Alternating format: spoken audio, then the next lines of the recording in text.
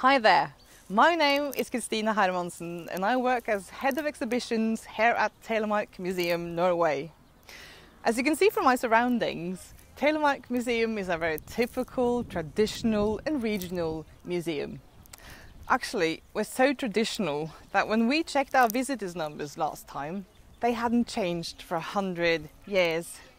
Obviously, that was not the result we wanted, so we started looking for a method of interpretation that could engage the groups that seemingly hadn't visited us for 100 years.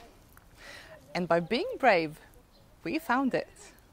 The term immersive experience is usually linked to technology and the creation of completely virtual environments. You'll often then need VR goggles or some other equipment in order to take part in it. But immersive experiences can also be constructed in other ways. The important part is that you create an illusory environment that completely surrounds you so that you feel inside it and taking part in it. When visitors then come to take part, they go from being spectators to becoming real participants, and that's when the real magic starts. For museums and cultural heritage sites that would like to create an immersive experience, you'll need to remember that we are often nearly halfway there because we are true experts in creating illusory environments and using scenography. At Telemark Museum, we have paired one of our quite large illusory environments, one of our exhibitions, and we've paired that with escape room. That is a concept of learning and gaming that you get locked in actually, and you have 60 minutes to escape the room again through solving puzzles, finding passwords and hidden equipment, and then utilizing it. If you'd like to tag along, I'll show you how we've done it. When we decided to make an escape room in these surroundings, we had two main concerns. The first one was actually that we were a bit afraid that our museum colleagues would frown at us for coming up with such a strange idea. But they didn't. And the second concern we had was a bit more serious because we were afraid that the new use of these rooms would possibly harm our collections. We realized that we needed some kind of help, so we contacted the escape games in Oslo. When they first arrived, they didn't help on the nervousness about the collections at all, because when they came in here, they were overexcited at the prospect of making an escape room in these surroundings. Having talked things through, no drilling, no extra things to be installed, etc., the escape games turned out to be a great help for us. They taught us about you need a storyline, you need wow moments in an escape room, you need to have a script, and you need to test everything 1,000 times.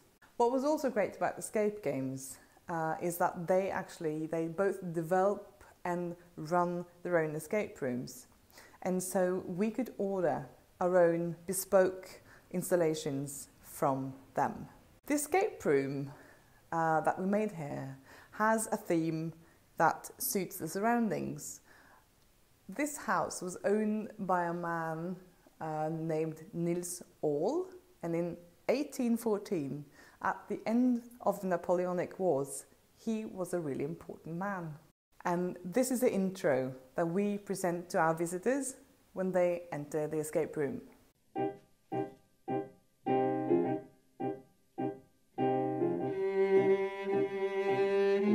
The Napoleonic Wars have been ravaging Europe for years. Denmark-Norway tried to keep a neutral stance in this war between the great powers, but eventually we were unwillingly drawn into the conflict on the side of Napoleon and his French Empire. This had dire consequences for Norway. the English enforced a blockade of the Norwegian coast so that the needed grain couldn't be imported, and as a consequence, famine ensued. Sweden, victors in the Napoleonic Wars, now stand poised to take Norway as their prize. They will discard the constitution and destroy all hopes of independence if peace cannot be found. Nils Aall now needs help from the society to seal the peace agreement with the Swedes. Representatives have been sent to Skien to collect Aall's personal signet ring. This ring is hidden and locked away securely.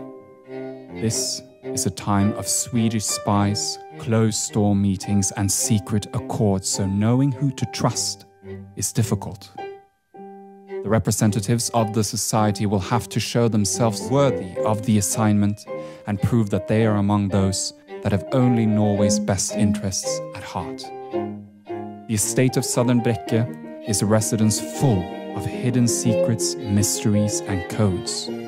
Aall is not the type of man to leave his signet ring around for anyone to find.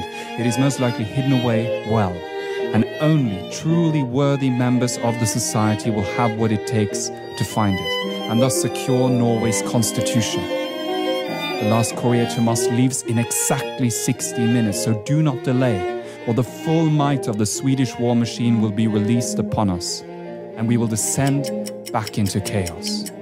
The clock is ticking.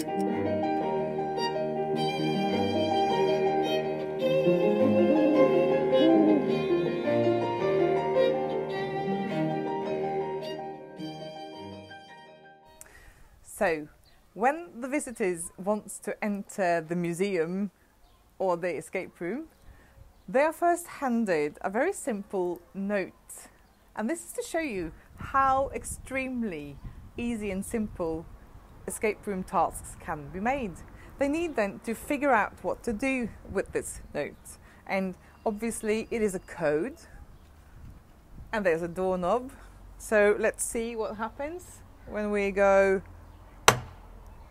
1, 2, 3, 4, 5, 6, 7, 8. 1, 1, 2, 3, 4. Aha! The door opens. And you're then being met by one of our guides, because as these are our real museum interiors, we didn't want to leave the visitors all on their own in the collections. And we solved that then by having one of our guides dressing up, following the visitors around, and then combining the tasks of providing hints when needed to the visitors, but also looking after the collections. Hang along and we'll show you some more. Now we're at the dinner table, and if you look at these plates, we have marked them with a symbol that we simply just made up ourselves to tell the visitors that it's all right to touch these objects. When you flip it over, some of them will have a symbol on the back as well. You'll need to remember the symbol and the number indicated. And by the way, these are modern Wedgwood plates, so we have bought them as replicas, so if any one of them should break, it can be replaced. But none of them have broken so far, and we have been open since 2018 now. When you have found all the symbols with their corresponding numbers, you need to look at these gears. On the gears, you'll find symbols and numbers. The visitors then bring these gears over to this box and put them here. And by aligning them, symbol and number, you'll end up with a code that you can enter here on the padlock. Then the padlock opens and the box opens. Inside the box, you'll then find another set of gears. And by looking around a little bit, you'll see a clock over here where these gears seem to fit. So we'll open the door. And this is one of the bespoke installations that we had from Escape Games, by the way.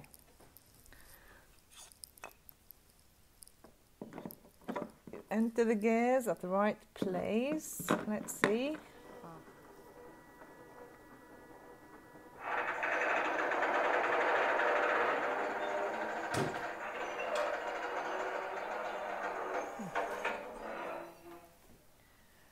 Now a drawer just opened, and inside the drawer you'll find objects that you need to bring along to the next level of the game. We'll show you some more example of the tasks that we have constructed for our escape room. Obviously, the purpose of building an escape room for a museum is to engage the visitors in the story that we want to convey to them. And we are doing that by, here we're providing some documents that tell people about the diplomatic struggle that went on in 1814 when Norway wanted to be independent. And by following these instructions in the documents, you can use this, which has a magnet. You'll, pick up a key, and you can bring it home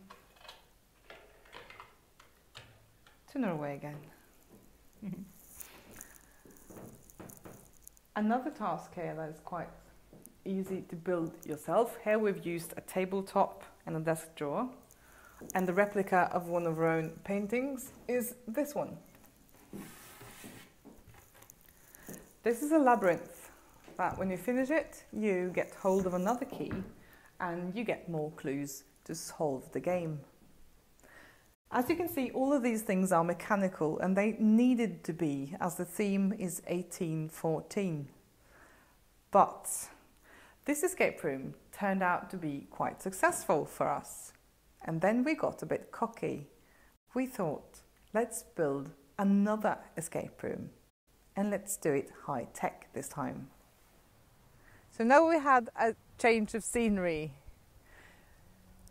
The house beside me was the childhood home of Henrik Ibsen, the world-famous playwright and author of titles like A Doll's House, Ghosts, and An Enemy of the People. And trying to provide physical interpretation and exhibitions of literature, which is immaterial by nature, is quite difficult.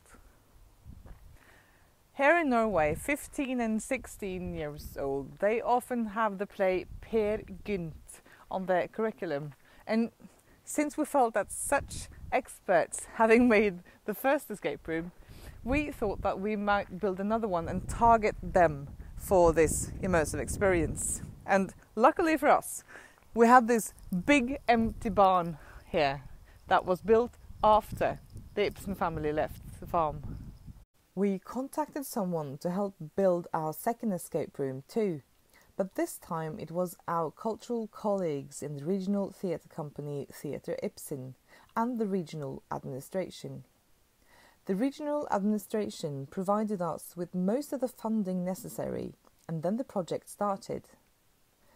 We had already cooperated with the theatre on a variety of different projects, so we knew each other to some extent. But what we at the museum did not really know about the theatre was the amount of technical know-how that a theatre has when it comes to solving nearly all aspects of making an escape room. The theatre even provided the project with its own theatre painter, and they are rare in Norway, but the quality of the scenography was an absolute for the theatre in the process. The theatre was as brave as us and brought solutions, implementation capacity and fantastic scenography to the project. All the programming of sound, lights and effects was done locally by the theatre or their associates. And for our guides, who runs the escape room on a daily basis, it comes down to a simple on-off button. The actual building of the 2-story high escape room was mostly done by the museum's own preservation department. The idea of the Peer Gynt escape room is to let the visitors try to save Per's self-centered soul by bringing his beating heart home. In order to do so, you will game through some of the scenes of the play. In Egypt, you need to recognize cartouches and hieroglyphs on a large sarcophagus to find more clues that takes you through the play. In the Norwegian woodlands of Per Gynt's farm, you will hear birds tweet and find secret items hidden in the trees and on the ground. You need to count them well, because this will give you the code for going on. In the Hall of the Mountain King, you feel quite locked up, and cooperation is absolutely necessary if you want to find the exit. These 2 immersive experiences took bravery to carry out on our part, but they have brought us so much joy and moments of pure happiness when people who do not normally visit museums have come out of the game and expressed their desire to know more about 1814 or to revisit Per Gynt. The method is really working magic from a museum worker's point of view. On the statistical side, both our visitors' numbers and our revenue has gone up after implementing the escape rooms in our offers. And last September, we were able to let more than 1,000 young students participate as part of our schooling activities. Now we have seen that it's not impossible for a pretty average and traditional regional museum with a total staff of only 40 to be brave and go immersive, and none of us had any experience in constructing escape rooms in advance. For us, the struggle was very well worth it. We are very happy with the results. So now we dare you. Will you be brave and go immersive? If you'd like any advice from us at Telemark Museum, you are of course very, very welcome to contact us. Thanks for watching. Bye.